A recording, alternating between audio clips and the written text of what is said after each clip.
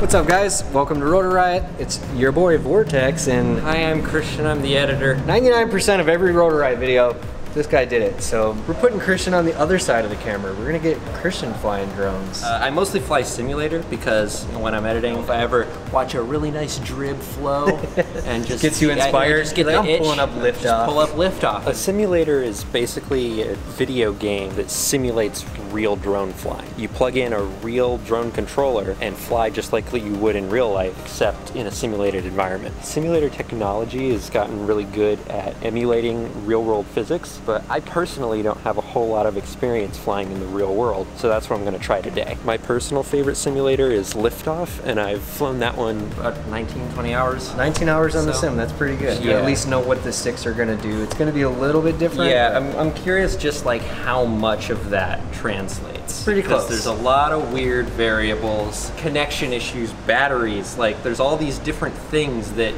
are so like different each time.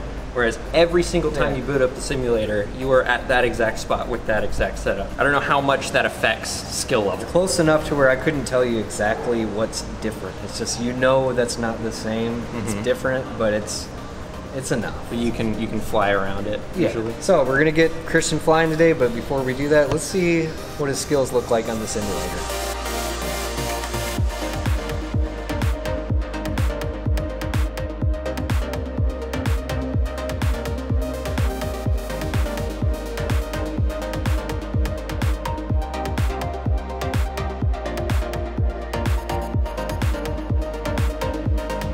Down here is the Rotor Riot Sim PC. We put this together in partnership with Apex Gaming PCs and worked directly with Liftoff to make sure that all the hardware in here is spec'd out to run the game smoothly on full settings with the graphics maxed out. This is something that we put together so that you can pull it out of the box and rip on your favorite sim. I don't think there's anyone that's quite in your exact situation, but there's no one else on the planet that has watched and processed so much FPV footage. That is true. And not actually be a pilot yourself. You know all the tricks. Like if I say do a building dive, do an Emmelman, do a Rubik's Cube, whatever, you can do it in the sim.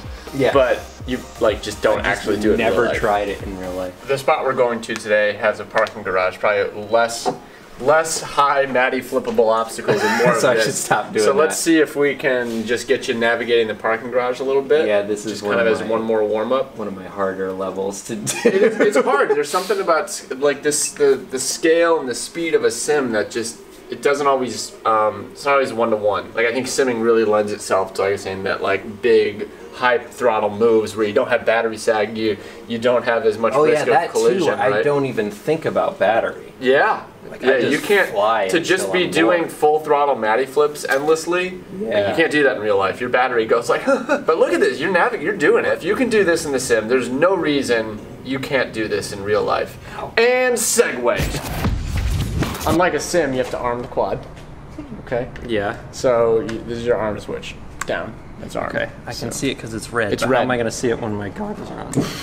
I usually sit and I don't. No, you got this. You can do this. You've been training for this.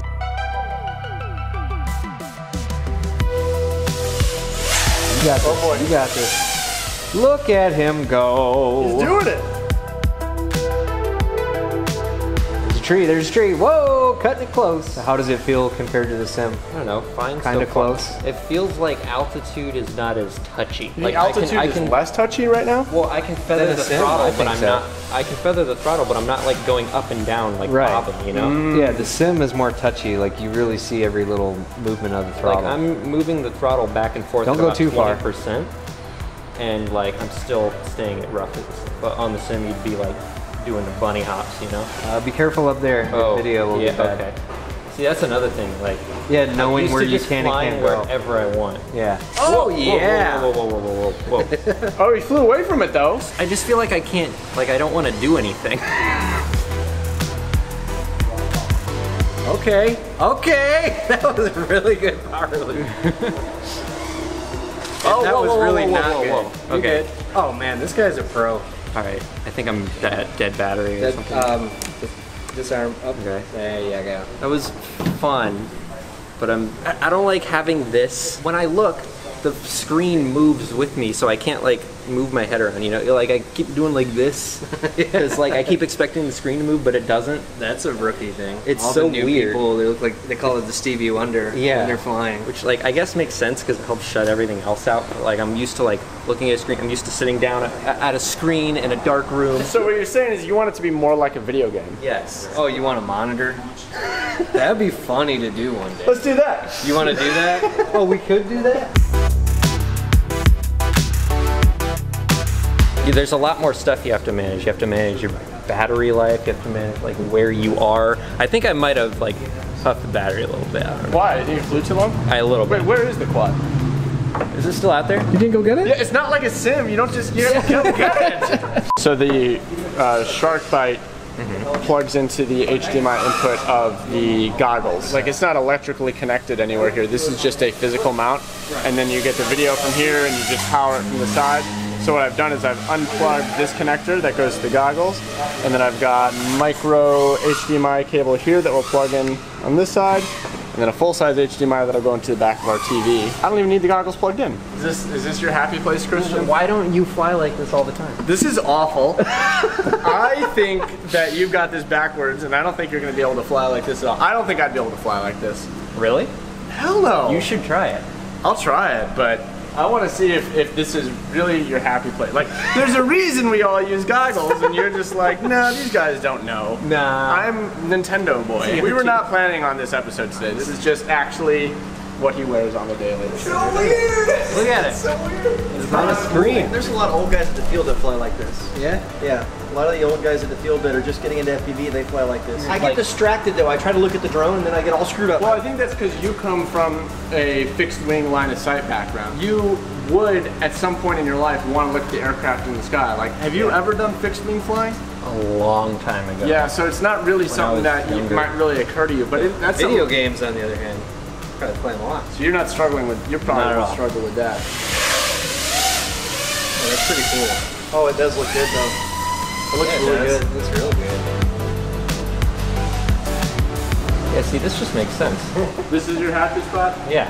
Imagine if this is really, like if you really wanted to do FPV, and this was the setup you that had he to do? insisted on, and you just- always set this You up. just build it into the back of your car if that's the case. And then it's super easy. Oh no! Oh! So that's what happens. The control link died. The what? The control link died. What do you mean the control link died? Fail-safed? Yeah. I was headed that way, you and were I headed- lost control, and then I got it back, turned it around, and then it lost again. See, that doesn't happen in the That doesn't happen in the simulator. It just blinks, turn around. Well, when you got your remote down on your lap, like, Does that I think that's what got you. really? I just need to turn up the power level on the transmitter. I kind of want to give it. You want to try? We should try this. Try it out. We should try this out. I want to try it.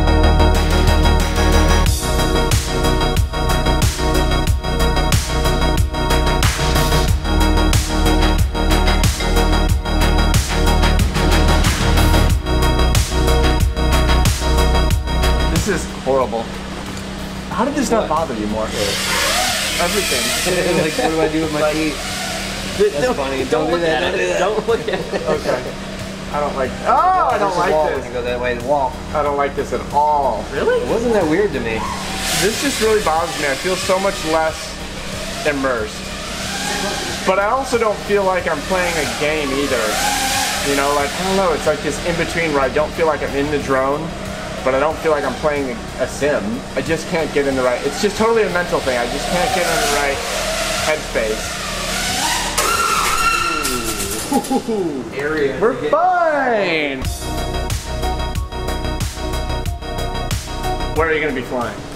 So these are patch Wherever I want So you to. can't. These are patch antennas. You want these pointed at the drone as best possible. So I'm just going to point it this way. My idea of range is a bounding box. Where when you fly out, you hit a wall or it says Yeah. turn back. Yeah, it's not going to happen. You'll just fly until it glitches out and then your flap's gone. You want a fresh pack? You're already down to 5.2. I don't know what that means. Okay.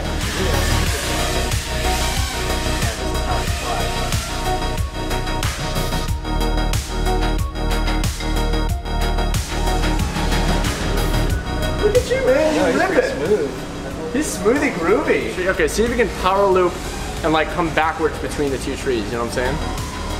So like you went to the moon there. Oh, okay. So you like if you can make it like a nice tight loop where you kind of like, oh boy, bail. Nice recovery. That was pretty smooth. I have to be way more cognizant of every leaf and branch.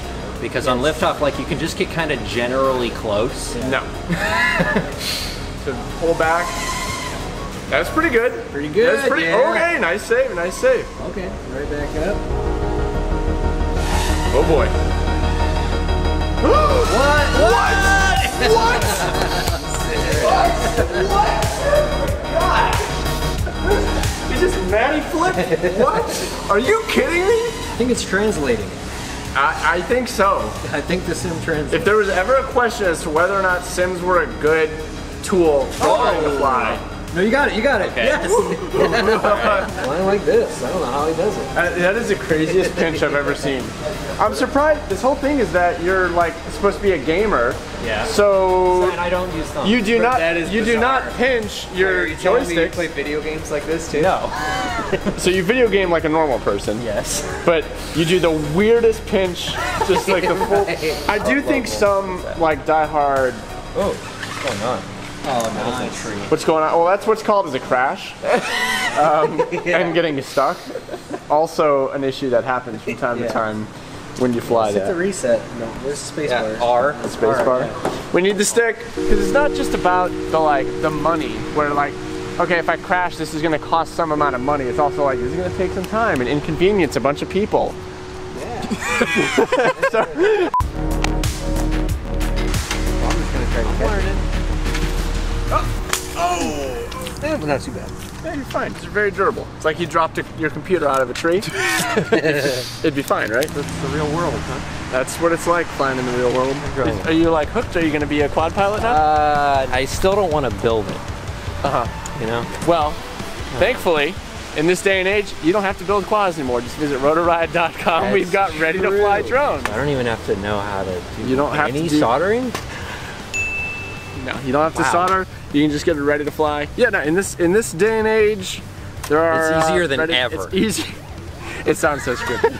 We love the fact that we can offer ready-to-fly drones because not everyone enjoys every aspect of this hobby. I personally think that once you've been flying for a while, repairing and eventually building is something that you learn to love. It's an acquired like the taste. Engineering aspect of it. And figuring things out. Like, I'm into that. I mean, do you like working on your computer? Like you build, right? But did you start liking working on your computer? No. You just wanted a computer that worked. But you like learned to get into that. Yeah. So I think drones can be very similar where buying a ready to fly isn't like, there's nothing wrong with that. And I think it gets you in the air and maybe eventually you'll learn to enjoy working on it, or if not, you can send it to us, we'll fix it up for you, we'll tune it for you, whatever you need. These things take a really good hit. Like the quad hasn't needed any actual repairs today other than... I heard you needed your own goggle and transmitter setup to buy separately. Where am I gonna get those? Is there some sort of all-in-one bundle? You have edited way too many of our videos. Yes, we got all-in-one bundles, guys. One click and you got your goggles, your transmitter, your drone, your batteries, your charger, your tool. Link in the... here. It's actually gonna take 2 of these.